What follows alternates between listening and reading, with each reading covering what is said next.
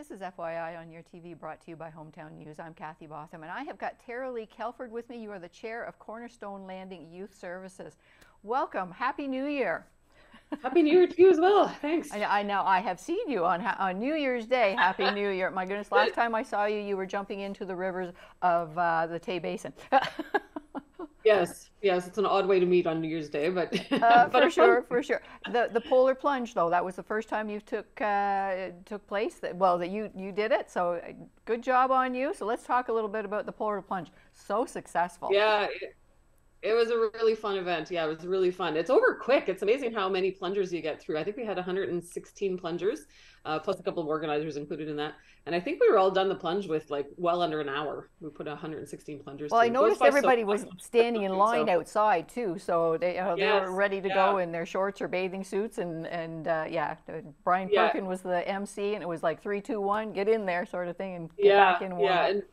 And obviously, as you recognized, people don't linger in the water. They get out pretty quick. So it's not too, you're circling them through pretty quick. So, but yeah, it was a really fun event. Not nearly as bad as I thought it was going to be, although I got mixed information about whether it's better to have a really cold day out in warm water or warm day in cold water. So, but anyways, it's done. It was actually really fun. So now let's talk about it going up, because I know you were really anxious about it and nervous about it. And I mean, you jumped in. Were you the first one to go in, or was Dave?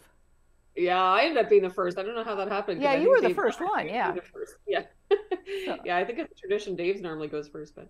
So you didn't even have anybody to lead the way. No. And I was looking at Bob Perot beside me, who was looking nervous. Yeah. And I think he's done it for 5 years. He has. Yeah, he's done it many years. Yeah, good for him. Yeah, for sure. So let's talk about the event itself, because the proceeds went to Cornerstone Landing Youth Services. So successful. I remember Brian Perkins saying, asking the organizers about the amount of money that you raised, and they said, "Oh, this is one of the top 5." Yeah, 22,411, I believe, right down to the dollar. So, pretty amazing. And I think if you've ever organized an event, which we do several events a year. For Cornerstone as fundraisers, but you always get so nervous because a lot of the funding doesn't come into the last like 3, 4, 5 days. So I think 6, 7 days out from the event, we only had about $5,000-6,000 raised, but another 15 came in the last week. So it was pretty amazing. Actually, the response was pretty cool. I mean, speaking of the response too, I mean, the day before they weren't expecting as many plungers and as many people jumping in as well too. That was a surprise in itself. Yeah, the registration numbers kept climbing. So we use an online site called Canada Helps to help us fundraise, because they allow you to set up a whole fundraising event site, and people can make all their donations and pledges through there and get tax receipts, which is really convenient for us. But it's really fun. It's kind of like Coldest Night of the Year, the other event that's coming up in February. But you get to watch the website and see the numbers go up. So you can see how many teams are registering, how many plungers are registering, and how much money they've raised. So it's kind of fun to watch that and see the numbers grow. Okay, just tell everybody that what was going through your mind when you jumped in? Because I'm sorry, I will do almost anything for fundraisers, but it would be a hard no for me to jump into the river on January 1st. Talk about, you're looking at the water, it's freezing cold out, there's ice. Yeah, well, I think actually, I mean, the advantage to being one of the organizers for the event is that you're so busy. I mean, I was at the office till like 7, 8 o'clock the night before, just getting ready for the event. So you're so busy planning and organizing that you're not really thinking about the jump. And Lana, who's one of our other board members who helped us organize as well and also plunged, we were joking about the same thing, saying, we're just not going to think about it. We're just not going to think about it until it happens. So, and I think right up until the minute I plunged, it was the same thing. I was just laughing and joking with Alfred and David and Bob Perot, and literally just turned around, looked at the water. I think I teased the guys that were in the water, the fire department, to say, please just keep my head above water so my hair doesn't get wet, and then you just jump. So you try not to think about all the parts of your brain that are saying don't do it. Yeah, that's right. Yeah. I am a therapist, so I like to think that I can focus when I need to. And you did, and so did 116 other plungers. Yes. Some had a lot more fun with it than I did. I think I made it look kind of boring, actually, but. Well, there's some people that you could tell they're seasoned and they look forward to it. It's like, let's go. I want to get in there. Yeah. They got the moves organized, and they've got all these special types of jump-ins, and So we have to do a special thanks to the Perth Fire Department. They were in there. They had the divers in the water. I think there was 3 of them in there, just in case of any emergencies or anything, which none happens, thank goodness.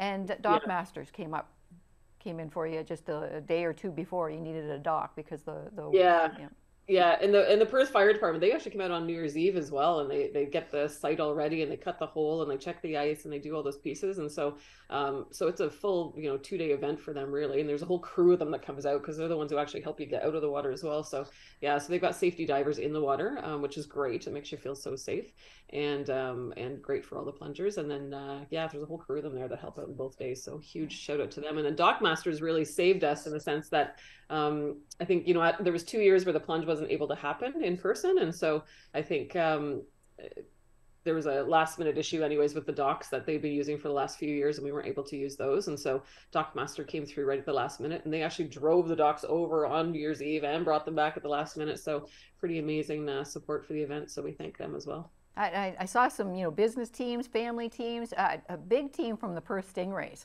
I mean, they're used to jumping in the water, but warm. But they even had some, small children jumping in, and they were loving it. They did, yeah. And besides the three organizers, so Alfred, myself, and David Lavery, like we were the top fundraisers.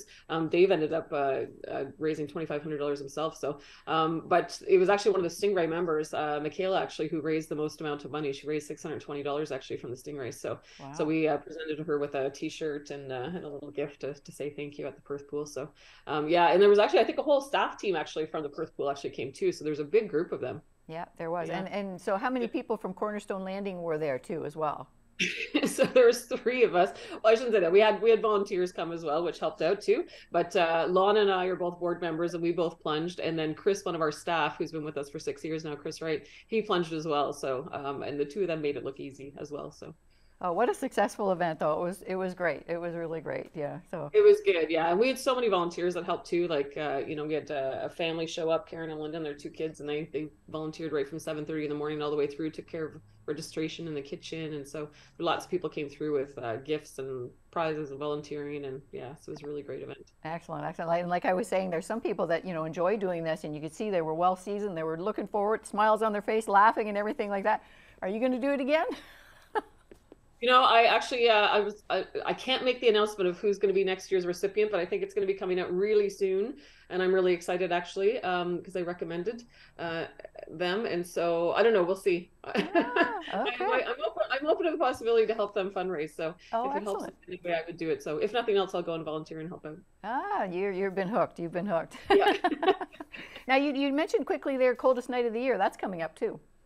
It is, yeah, yeah. So we have the Polar Bear Plunge, is a one-time event, and they try to find a different charity every year. So we're grateful to them for that infusion of financial support for us, which helps us and operate our programs throughout the year. But we have some signature events that we run every year. So we have a golf tournament that takes place usually used to be at Timberwents, now at the Perth Golf Course. That's in June.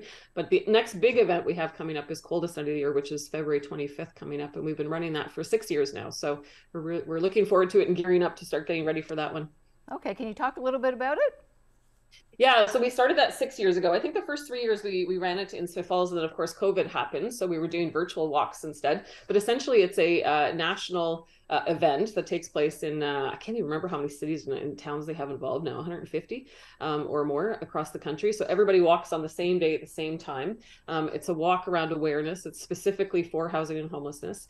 And I think what people recognize the most is the toques that people get from it. So they have a signature toque that comes out every year based on how much you fundraise. So if you raise a minimum, I think they increased it to 150 this year. But and so it's really fun to see people collect the toques. So we've got about 6 years of toques that we've had in Leonard County. So yeah, February 25th, you can register online at www.cnoy.org, and you can find the Lanark County site. It'll ask you for a location, and you can just type in Lanark County, and it'll take you to our actual site. And again, it's really fun to watch that website as well, because you'll see the number of teams join, the walkers joining, and how much money they're fundraising, and people set fundraising goals as well, which is kind of cool. So yeah, so any group, I would encourage any group to round up a team. Any of our local real estate banks, lawyers, anybody can actually get a team together and go out and walk. And it's a really good staff team building event. It's kind of fun to get out on a Saturday and do a walk. So and again, it's for community awareness around housing and homelessness, and helps us fundraise for our programs. And that should have been one of my first questions, is maybe you can tell everybody a little bit about Cornerstone Landing Youth Services too, because and where this money goes to. Yeah, so Cornerstone is a nonprofit charity that started about, it's got to be 12 or 13 years ago now, actually, by a collection of people in Perth, and evolved eventually into Cornerstone Landing Youth Services. And so we offer a housing first program, a modified housing first program for young people in Leonard County, and we work across the county in all the towns and townships. And so we support about 70 to 80 kids usually on average. Some of those kids are ones that carry over from the year before, and then new referrals. New referrals are usually anywhere between 20 and 30 a year.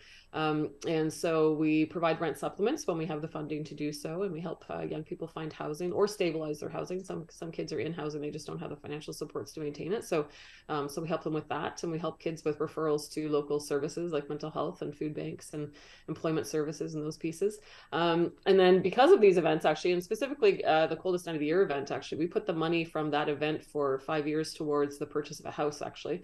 So we told people at every event, we're like, we're going to put this towards housing, we're going to put this towards housing. So and we were really excited in December of 2020 to be able to purchase our first house in Perth.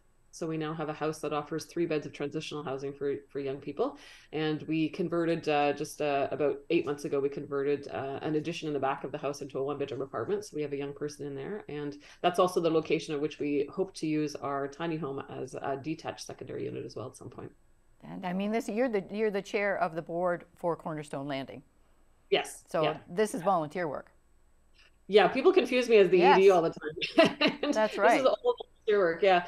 We don't have any funding for management or administration really. So we have no managers, no EDs. We're a working board, so we're constantly working as volunteer board members to keep the organization running. So it's not necessarily the way I would choose to have it as we grow. It's becoming a big job for sure. But limited funding. There's limited funding streams for rural communities to actually do housing and homelessness work. So we're doing the best we can with the limited resources we can, and we try to funnel as much of the money as we possibly get to the kids. So, and that's a point I want to make. I mean, this is all volunteer work. This isn't what you do. Like, what do you do when you're not doing this? I mean, I don't know where you find the time. Yeah, well, I used to run a foster care agency, but I was teasing you earlier. That's what the boxes are for in the back, but lots of files leaving. But I'm actually a full-time therapist. So I'm a psychotherapist that provides mental health supports to young people age 10 to, well, about 30. So I do that full-time in Carleton Place.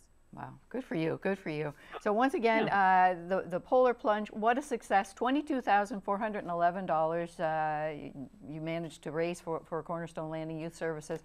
What a successful event. That's what we wanted to talk about today and get the word out there that what you guys do, and what a successful event. It was so nice to have it in person again.